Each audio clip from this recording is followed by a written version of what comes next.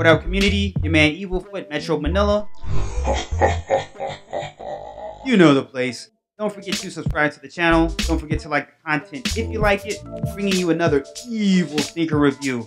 Today we have an OG colorways. This is the AJ7 Hare, dead stock from 2015, so 7-year-old sneaker.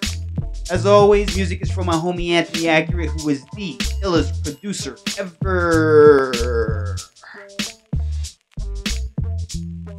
Local scenery here today, Metro Manila. Hope you guys can vibe with me.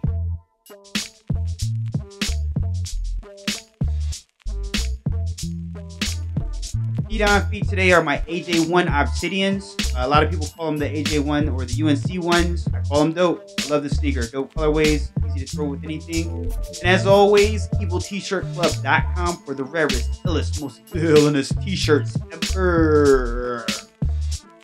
Wow. Championship sneaker. So here we go. Aftermarket PH. Make sure you check these guys out. They can get you the latest and greatest, or they can get you some dead stock. So it's definitely a good resource. I leverage these guys a ton of the time. A lot of pickups from there. And as you see, we have the label here. This is what the boxes used to look like.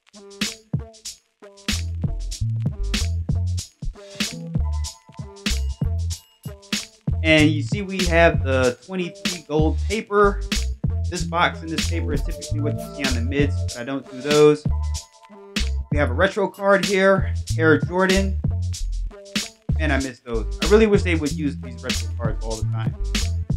Wow, look at this sneaker. Super clean, 7 years old. He still looks beautiful. Wow. And again, this is one of the OG colorways. It's not an OG sneaker because, of course, it's from 2015. This originally released in 1992. There were 5 different colorways for this. My favorite were the Bordeaux and the Olympic 7. That was pretty dope. But this is cool. This is what was available. So, you know, in 9.5, so I grabbed it. Also, the good news that I learned this year is there will be a retro release of the Cardinal. So looking forward to that, I believe around August or so. So this is me building up my 7s collection to get prepared for that release. I'm really weak. This is literally my second 7. So really weak there. And I love this outsole, inspired from West Africa. Love this outsole. It's super dope. And both of the tongues on this are, you know, this really takes you back to the 90s. Like if you were there, you automatically relate. They're a little bit different in color. I see more green on the left sneaker and I see more orange on the right. But that funky 90s design is something that really stands out.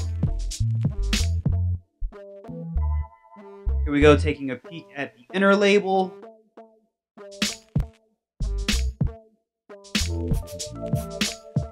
And I had like some kind of price tag, a 7-year-old price tag. So, you know, carbon paper. So you can't really tell what it is any longer. What it was back then. I think it was $125, something like that. I paid a little bit more than that now. And we do have Nike Air on the insole there. And I tried to get the insole out, but it's just glued in there. You know, 7 years, not going anywhere. Without any damage at least. And you see we have the neoprene booty on the inside, and this is very similar to the Hirachi that Tinker Hatfield also designed. So it was pretty cool how he pulled that over into the Air Jordan sneaker as well. And these do run true to size, so 9.5 like normal.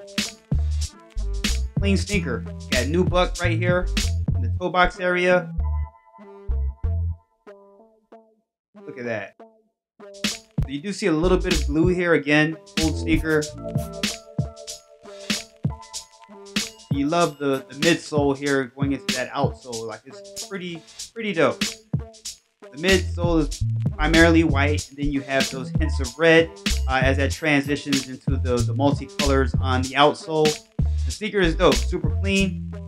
Again, like I said, this is one of the OG colorways. My second AJ7. And to the left, I really wish I did have this sneaker when I did my PSG video. So this PSG is like a release from last year, so 2021, I believe, like mid part of the year. And it sat on shelves. Like, no one was buying the sneaker, really. I got a really good price on that. But I wish I had this Hare Jordan then when I did that video, so I'm just doing the reverse of that now.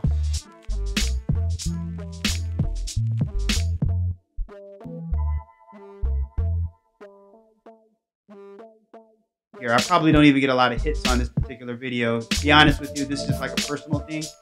Personal accomplishment. There you go with the outsole. Pretty dope. But what I do like about the Cardinal, when that releases later this year, that's going to have this similar black outsole with a white upper. You see here on the back, it kind of just flipped that tag. And if you didn't know, I believe the 7 is the only Jordan that has the model number listed on it. So you can see it has like the 7 and the 23 on the back. And that's pretty dope, right? And no visible air unit as well. So definitely a transition from what we were used to seeing.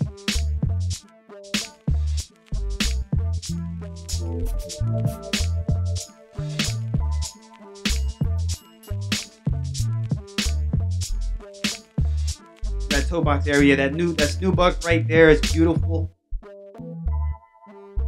Very comfortable sneaker. This is one of those more snug fitting sneakers as well. Reminiscent of the Hare. I don't know if you guys ever got into those. I did wear those when I was younger. Here's another peek at the sneaker. So again, my favorite colorways of these were the Bordeaux. This is what was available in my size now, so I had to grab it. 2015 was a really, really good year for those. They also had a Marvin the Martian version of this, and that was a 2015 release as well. So my eyes are up, my eyes are open to go see if I can find one of those, so I can kind of like start building up my AJ7 collection, because it's super weak. Literally 2 pairs. But I get to put this one with my OG colorways. I'm up to 10 now, so yeah, pretty excited about that.